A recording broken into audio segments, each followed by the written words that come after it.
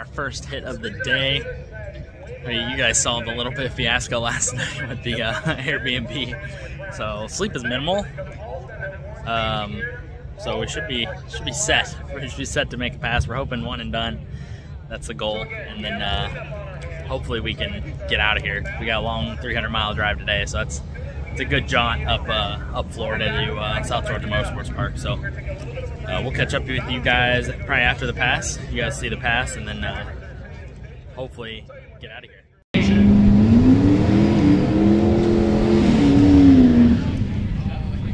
The more race chassis, Ellis powered Mustang, he's had to go through some struggles as he had the heads off this thing and left to come here to Sick Week a little later than originally expected.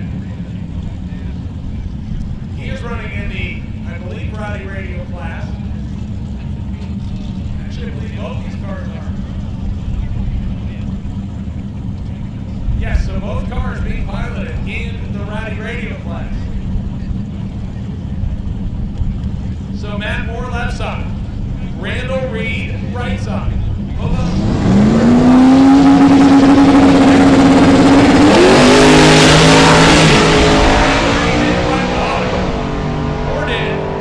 And Moore goes a 5:41 and 1:30 on a 1:27 60-foot time. He made the right adjustments in the heat. Randall Reed, unfortunately, did not get what he wanted. We're loaded up. Gonna hit the road. Hopefully it gets cooler soon. It's really not bad in the shade. Not bad in the shade. The shade is not bad. It's the sun. I'm baked. Yes, I'm a baked Lay's chip. And we don't have showers. So we're gonna hit the road, hopefully find something to eat, and not get there at 2 in the morning. Mark took a nice gas bath. Yep. Helping those guys back there. So this line came off the pump while we were driving, and we just had it zip tied like idiots. So now we put that all back together, and then I stripped this stud right here. I stripped it out, so it's broke. So we're gonna run the wire through this. Luckily it's a pass through.